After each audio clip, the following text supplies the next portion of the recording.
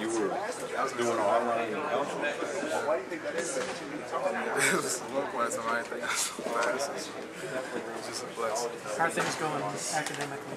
They going good. I mean, we got the tutor, so I didn't have that opportunity. They needed your coach. Well, I did have an Eldorado, but Mississippi, I didn't have that opportunity. Do you get a lot of respect walking around campus after what you did? Just from the football players, they egg it on. They be like, oh, there he is, and all that stuff, but not really. How excited are you to get into Big 12 play? I'm very excited. Very excited.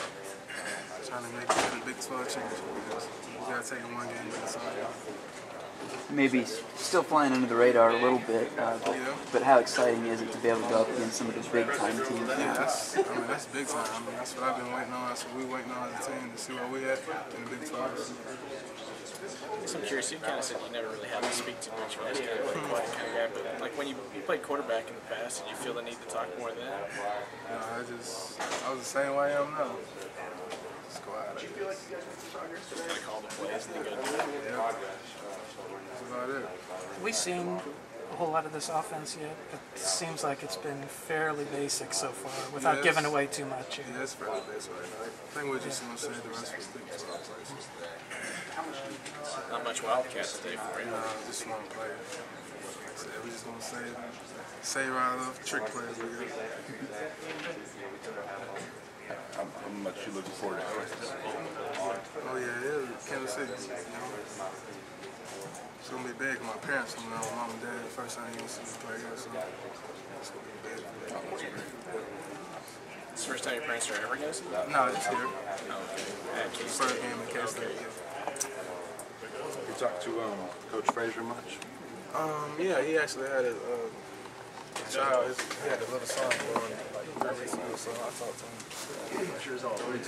Yeah, what did he tell you? I mean, it's probably been following you. Yeah, one more. Yeah. Well, we haven't talked about football lately, so I'm pretty sure he'll call me. You talked to Coach Frazier? Oh, okay. I like him. Yeah. What did you like most about him, and maybe is he comparable at all to any of the coaches around here? Coach Dickie, I don't know why. Really? Yeah. He's just energetic and everything. He's a good coach. He's coached a lot of the pro players too. Yeah, he has. He said you're the best one. Is that right? He coached Garrett Blunt too at Oregon. So he's coaching good players. You're not like Blunt though. No, I'm not like him. Could you imagine doing something like that? No, sir. That ain't even me. When you saw the replay of that, what was going through your mind?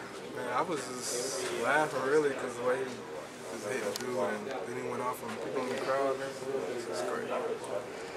Yeah, you're a very mellow dude. Obviously, what's the most hyped up you get? Man, probably when I jumped over the dude, that's probably the hypest I ever did. And that wasn't much of a celebration. It was a little emotional, I guess. Today, you kind of like jumped up and landed on that dude and carried you. Yeah, they carried me in the end zone. That was pretty nice. Yeah, everybody like, you didn't have to jump, you just want to y'all like I just want to make sure I can get in there. What has the experience been like playing in front of these Kansas State fans? Yeah, this is great, man. Just like I said earlier, going from where I've been, playing from a few hundred to this is great. But I don't really look at the crowd or anything when I'm playing. I just zone everything out. When you talk to your folks on the phone, what do you tell them about how things are going? Well, they watched the game last week and that's it. So I just tell them everything's good. Leon Washington is actually my cousin for the Jets. He watched the game, so he wants me to come down there, either in Jacksonville, he's from Jacksonville, he wants me to train with him this summer, but I don't know if I'm going to do it, so let's see. Do you expect yourself to come back as a senior? Oh, yeah. I mean, they waited on me for like 3 years. I mean, at least I can get them too. Yeah. So that's pretty much set in stone. Yeah. Can you, from where you're standing right now, from your start, what are the limitations for Daniel Thomas? Limitations, I don't know. Just stay healthy. That's the only thing that can limit me from doing. That's cool. Daniel, sorry to interrupt. Are you having fun? Because you look like you're having a blast out there. I am having fun.